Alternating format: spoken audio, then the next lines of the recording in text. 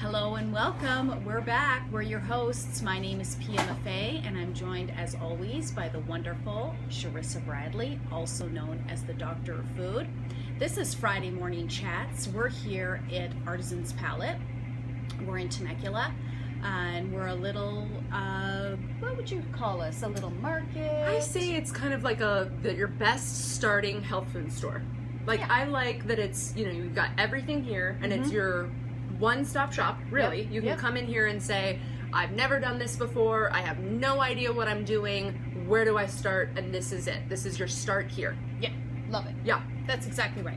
So we get so many people that do come in and don't know where to start or how to start, and we've talked about this before, just a lot of confusion around what is clean eating. And our title today is, but it's organic, so it should be clean eating. Yeah. And so that's where a lot of confusion, I think, is in this just industry, right? Yeah, I agree, because people will ask me like, oh, I'll wear my shirt, I'm a clean eater. People will ask me, oh, so that means you don't eat meat, or you wash your food, or whatever it is. So this is, we obviously have the 10 Commandments, so if you haven't checked that out, go to the website, imacleaneater.com, and you can check out the 10 Commandments for clean eating. That'll help give you a little bit of a, plus we have a store on there, so if you're not local, you can check that out too. But this is, the confusion is around because there's so much information. Yes. So, and everybody has a different idea of what clean eating is. Correct. So we want to try to break that down today. And again, like Sharissa said, go to our website first. It's www.imacleaneater.com. Go there, and there's a location called the 10 Commandments for Clean Eating. We are never here to tell you what to eat. Yep. We're here to educate you on the questions to ask about what you're eating. Exactly. Okay? So we want to kind of drill down a little bit today on, but what about organic soy? Mm-hmm. But it's, what about organic corn? Mm-hmm. What about organic wheat? Mm-hmm. What's the difference between white rice and brown rice? Mm-hmm. Which one should I eat? So getting a little bit more understanding the ingredients. Yeah. Because when you start for clean eating, we recommend get a good fat. Always. We got your 5-pack, right? Yeah. Or like even a little 4-pack. Oh yeah. So get a good fat, get a good seasoning, get a good snack. Those are the 3 big ones, and then you have optional ones like vinegars. A good treat. I like to tell people get a good treat because you want to be able to feel like you're not missing out on anything. So you've got your snacky foods, maybe a salty crunch, and a sweet treat. Yes. And there's tons of options out there. I talk regularly with clients on the phone, and they'll say, oh, but I just love to eat cookies. So do I. Yes. But I eat clean versions of the cookies, and it's very easy to find a good one. And they're tastier. Absolutely. Yeah. And so we need to and understand. satisfying. Yeah. So we need to understand what's in those ingredients. So you get a good fat, you get a good seasoning, you get a good snack. Those are kind of the 3 main things of where to start.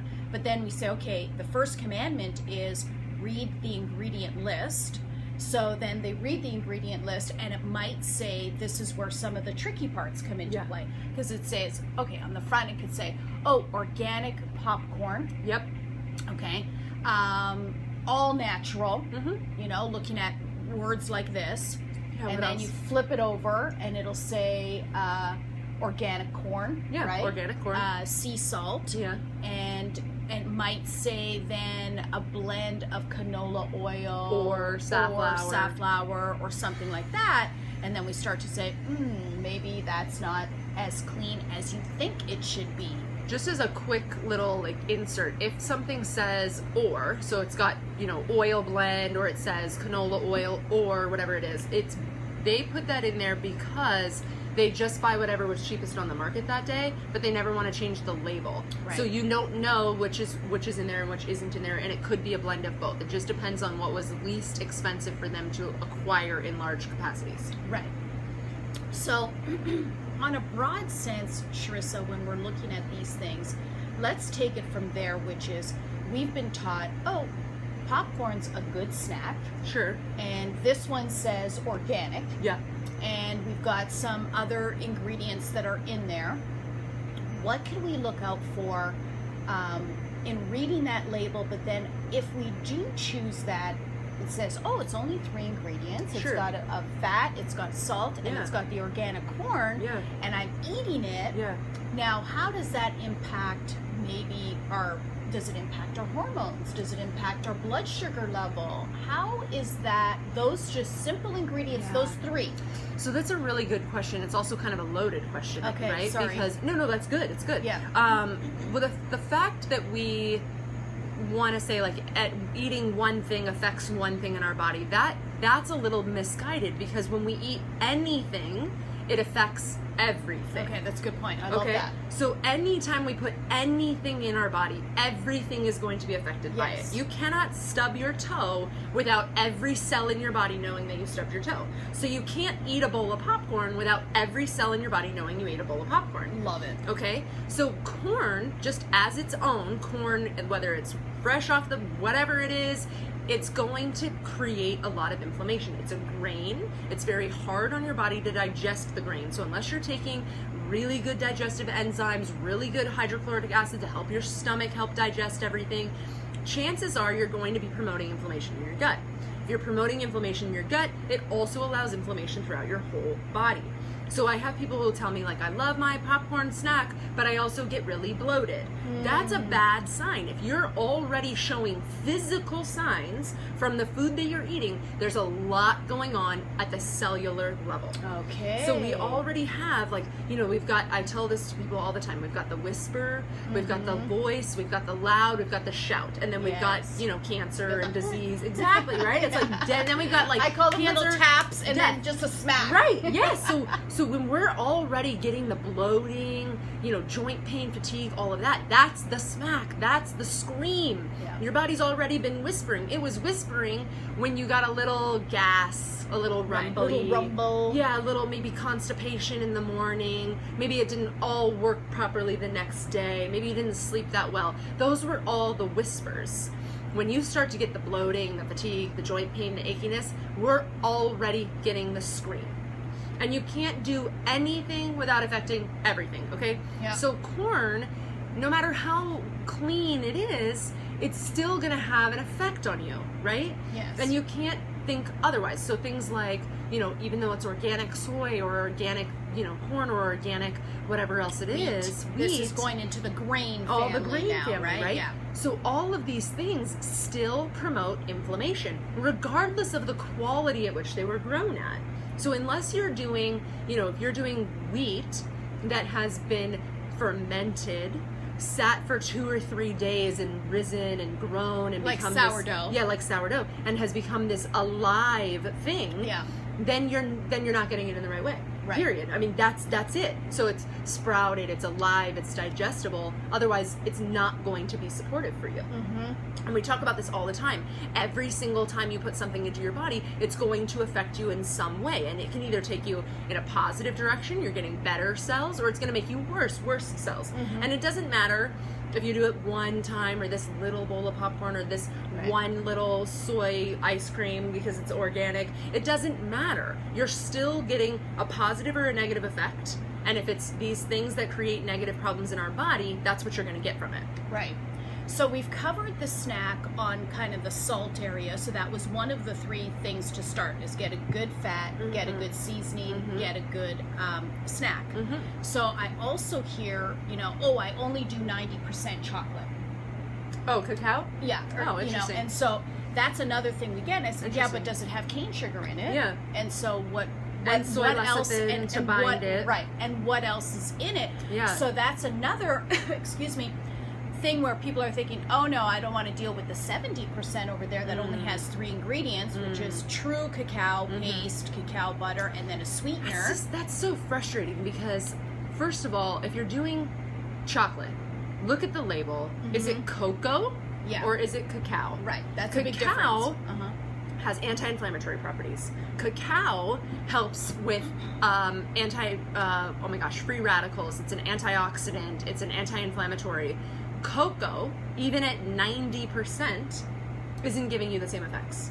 Right. If you've got 90% cocoa with soy lecithin in it, you've increased your estrogen levels and increased your inflammation without doing anything good for you. And usually it has cane sugar. So almost always. And it's all organic. And yeah. It's like, well, again, it doesn't matter that food type is organic. If it has those ingredients in it, it's still going to impact you. Yes. There's just things that should be on your list of I never eat.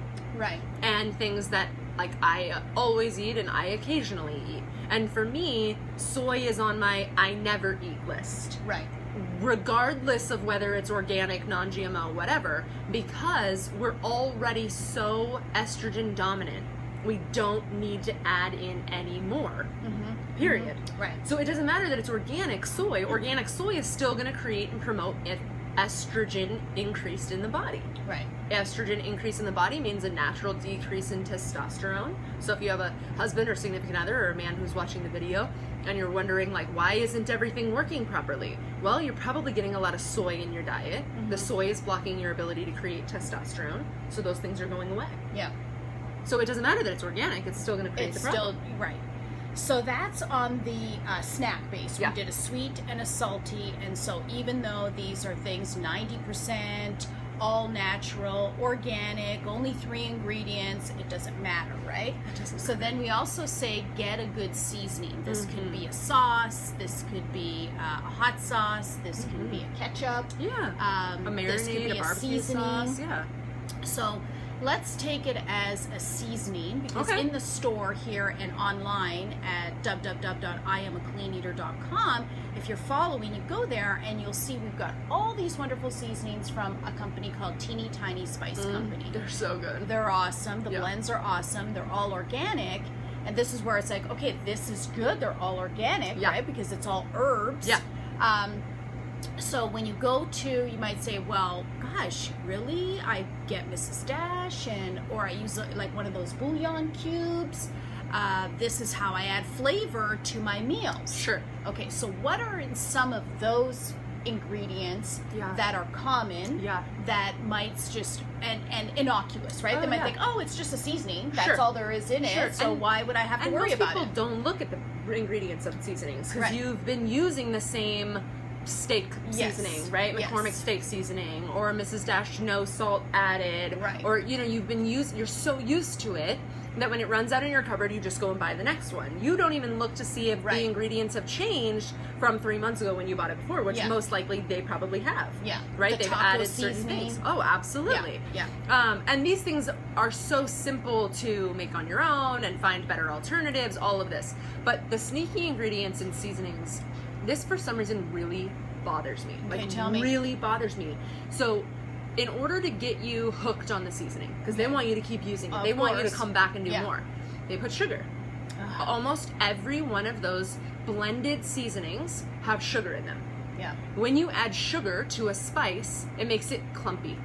In order to keep spices from clumping, they put corn. Okay. So you're going to see maltodextrin, which is corn, powdered corn, in the seasoning. So you'll see maltodextrin and some form of sugar. That's to keep you coming back for more and to keep it from clumping. So it'll say anti-caking agent, right? Yeah. And they're typically within the first couple of ingredients. So if you don't know this already, ingredients are written in the order of the amount used. So the first ingredient, it's the most in it. So if you look at like almond milk, the first ingredient is water because it's 3 cups of water to 1 cup of almonds. So there's more water than almonds, so water than almonds. Right. So the typical on these seasonings is that sugar and the maltodextrin come before any of the other seasonings. Good. How bizarre. If you're getting taco seasoning, you expect that you'll see cumin and cayenne and maybe salt and maybe some of these chili powder. Absolutely. But that's not the case. You're going to get maltodextrin, cane sugar or some form of sugar, and then you'll see the rest of the ingredients. Yeah. So that's really important to watch out for because, and this is something we think like, oh, but Charissa, what about the 80-20 rule? Can't I just consider my Mrs. Dash or my McCormick as my 20%? Well, no, because you're still creating inflammation in the body. Something as simple as 1/4 teaspoon of taco seasoning in your beautiful taco meat with your onions and all your good stuff on your nice, bowl or whatever that you're putting it on was ruined. Because now you're promoting inflammation, now you're promoting poor cells, bad cell replenishment, all of these things by that little tiny bit. Even something like taking a little step outside of our seasoning talk here, a little bit of canola oil on your fish, that ruins it. Yeah. It creates inflammation in the body. You're not going to get absorption of the foods that you're doing really good. Yeah, we're so proud of you. Yeah, next in 2 weeks we're going to have a really great interview. We'll get to talk a little bit about pasture raised and conventional raised. If you're doing really good quality meats and then you're cooking it in soybean oil, marinating it. That's my pet peeve. Yeah. So, but I want to get into it in our fat in our just right now when we're talking. Yeah, please. So watch for those ingredients, and it's so silly to not just go get the cumin, get the coriander, get the chili powder, get them all separate where they don't add any other ingredients. Right. Check the ones you have in your pantry. Some and do throw though. them away. That's the thing. Oh yeah, some do. But check because it should just have that item. But a lot of times too, then it's just the seasoning, the herb, but then it's not organic. Okay, and that's why like what we have in the store is because all the herbs, everything is organic. Yes. And this is where it's like safe organic, you know? And the price difference, it doesn't make sense to me that you would buy a $6 bottle of, basically sugar and corn versus maybe a $9 or $10 bottle of something that has all organic, clean herbs and spices that's going to elevate your meals as well as not hurt you at all. Right? That's the point. We don't want to hurt you at all. And you don't need the sugar and things like that. The only reason that they put that in there is for the addiction factor. Sugar is very, very highly addictive. And you're wanting more of the seasoning isn't because you want the flavor. It's because your brain is being triggered. The sugar. Oh, that sugar, I want more. Yeah. And that's true for sauces. So when we get into barbecue sauces and other type of dressings and stuff like that. So these are things generally that I find people don't really look at the labels because it's just common. You're doing the supermarket, run, and you're like, this is what I buy every week. Yeah. It's just a routine. Oh, yeah. So look for those ingredients. So we went through the snack. We did a crunchy, salty one with the popcorn. We did a sweet one with the chocolate. We're now talking about seasonings because these are tips, right? Yeah. These 3 things, if you start these 3 things but choose the clean ones, you'll see after 3 months your whole pantry will be clean. Yeah. Then the last one here we want to talk about is a good fat. Yes. Okay, so the good fat would be more like a cooking fat or a fat that you add onto your meals. So my personal journey for the past now 8 months has been to become more fat adapted, which is how do I incorporate more fat into my drinks throughout the day. So as I'm continuing to work long hours, I'm not, oh my God, where's my next meal?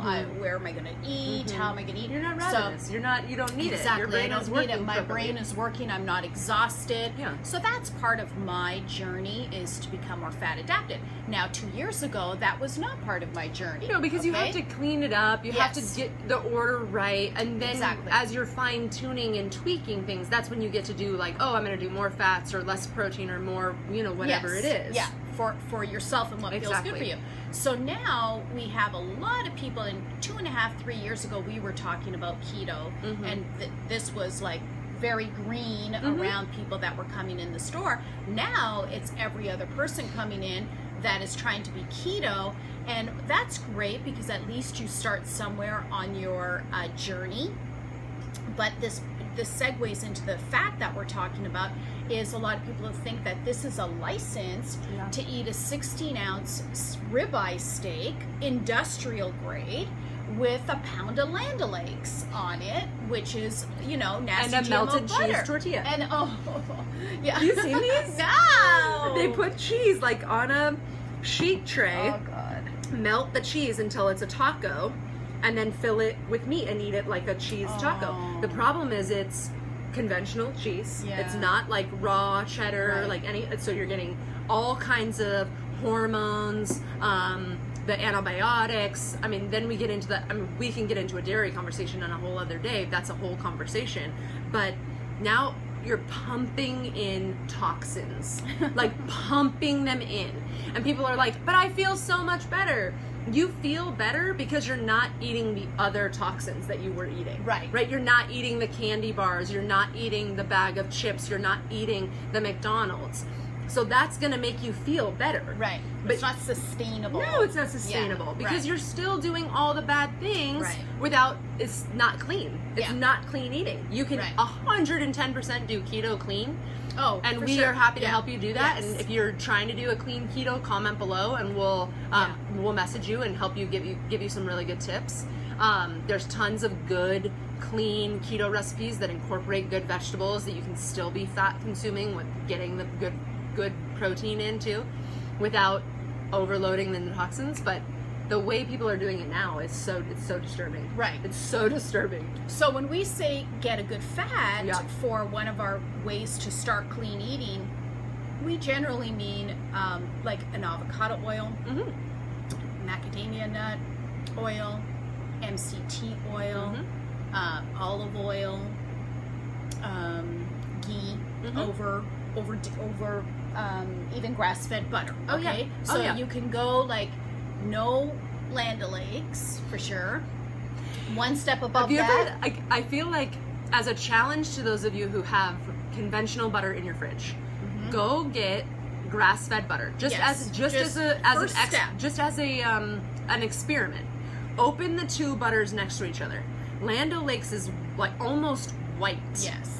And Kerrygold and all of these, the Vital Farms came out with one. They're almost orange.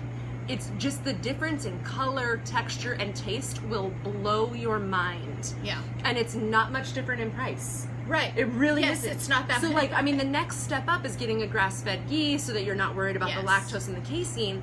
But just as a little bump up, next time you're at the grocery store, Costco, Trader Joe's, Sprouts, everybody has the grass-fed butter now. It's so popular. Just buy one and open it up next to the butter that you have now, and I guarantee you'll never be able to go back. Yeah. It just looks gross. It's what we call industrial pasture. Okay, but it's better than organic. It's definitely better than regular industrial food. And then the top, when you're ready to bump up again, would be a good quality grass-fed ghee at that point, This is like our conversation when we talked about the RX bars. You can go back through our videos and check out the RX bar conversation. It's not an organic bar. No. We still sell it because it's a step up from Pop-Tarts. Yes. Or a step up from... Yeah, exactly. So if you're going to do let's bump it up a notch, let's take it to the next level, just look. Yes. Just look. Right. I mean, it's just an incredible, and we can talk about this next week when we talk about the meats and things, but get a pasture-raised egg and open it up next to a conventional egg. Conventional egg yolks are like pale yellow. Pasture-raised yolks are bright orange. Yeah. So bright. Yes. And they change seasonally. And you'll see them change as it gets colder and as it gets warmer. And regular conventional eggs you buy in the grocery store never change. Right. They're always that pale, icky yellow. You know why? It's the exposure to the D3. That's so interesting. It's the exposure to the sun. And then that's what makes the real yolk protein? So yellow and orange. Wow. So the eggs that we have in the store from the farmer that I get, and it's just so amazing that I learned so much from these. Don't even have to be refrigerated. These are beautiful, and they're so orange. They're almost red inside, and they're silky. The texture is completely different. So this is what we call true pasture, different from the industrial pasture that you would get in the supermarket. Store, but that is definitely better than the organic or industrial level food. And like you and I are always saying, just make the next step up. Yeah, just one step up.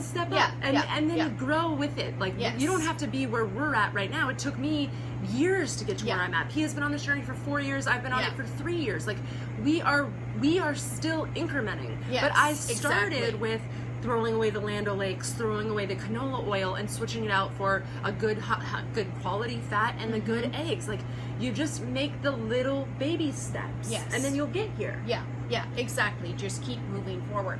So that finally is our last basically tip, is get a good fat, but know what makes a good fat, yes, right? Yes. So that's the part of tying that back into the 10 Commandments, which is let the ingredient list guide you. But if you don't know what to look for, then you're like, I don't know, maybe it is better. And then you could get tricked by saying, but it says organic, so it must be better. And then we're like, well, organic crap is still crap. You got to dig a little deeper. I remember one time I was talking to you, Sharissa, and you had explained to me, Sharissa doesn't eat nightshades. Correct. And nightshades are anything like tomatoes or peppers, not black pepper, but peppers, eggplant.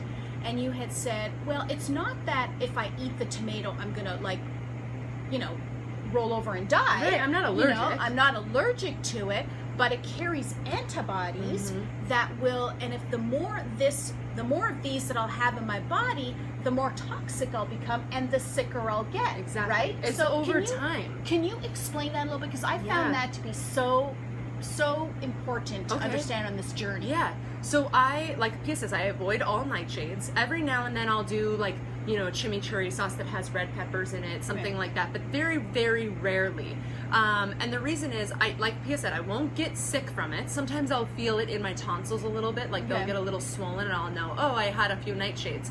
But the problem is, I have autoimmune disease. If you have autoimmune disease, this is something that's very important to hear. So I don't eat nightshades because nightshades carry the ability to create antibodies. Okay, so if I eat tomatoes, it produces more antibodies in my body. These will build up over time. Antibodies are not a scary thing if you don't have autoimmune disease. They are what make you not get a cold or what are keeping you from getting this horrible flu.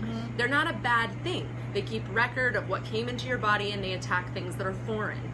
When you have autoimmune disease, your body sees its own tissue as foreign and it starts to attack. When you have a buildup of antibodies, they will attack their own system, okay? So if I have celiac disease, which I do, and I eat a bunch of nightshade foods, which I have in the past been eating nightshades, that antibody creation goes up, and over time, it will create more and more of an attack. I am of the mind that I want everything that I put in my body to help heal me. Nothing that's going to hurt me more. So if I eat a bunch of things that are nightshades and create a bunch of antibodies, I am promoting a system that attacks itself. So again, when you're doing any of these things, canola oil, the conventional foods versus organic foods, you're creating more and more toxicity, more attack, more of the ability to get sick.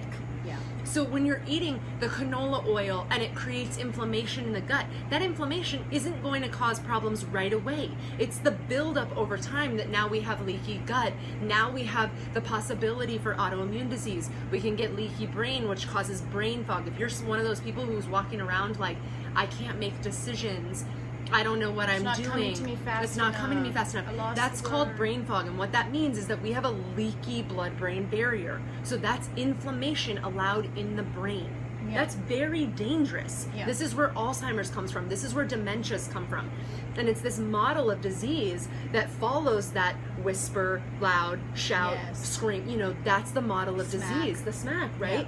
So we don't want to get there. And if we're already there, we got to take these things out that create those problems in the first place. Got to roll it back. We got to roll it back. Absolutely. And it might take more time. So, so what she said, I hope you picked it up, is it's the buildup over time. So there are so many people that come in and say, oh, I don't have a problem with that. I can eat that. That's never made me sick.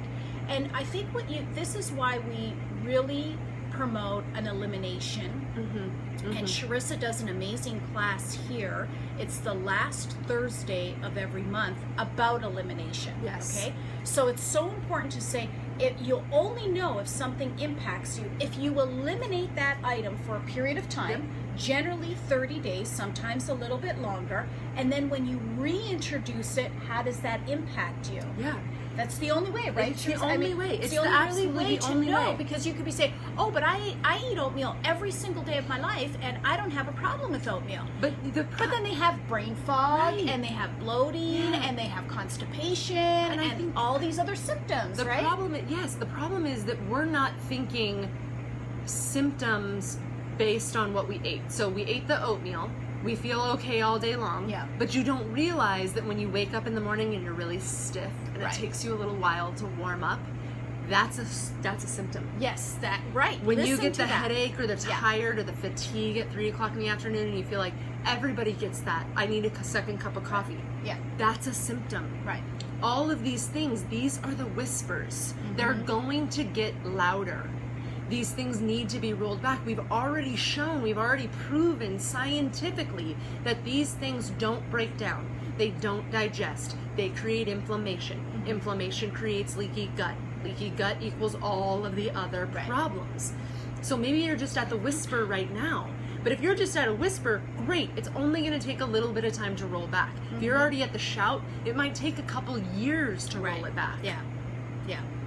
But it can be done. Absolutely. So to recap, we talked about 3 places to start, okay, for clean eating, which is get a good snack, sweet, salty, or both. Get a good seasoning, whether that's a dry seasoning or a dressing, and get a good fat.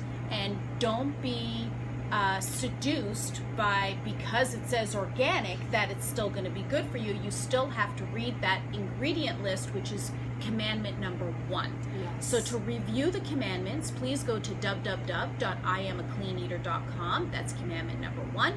Let the ingredient list guide you. You can read our blogs. Sharissa has some wonderful information on there for all blog material. And then we have a wonderful shop that you'll be able to see all the items that we have here in our store as well, or online. So we're going to sign off today. Please watch us again for another Friday Morning Chats. We're your hosts. I'm Pia and Sharissa. Thank you so much. We'll see you next week. We'll see you next time.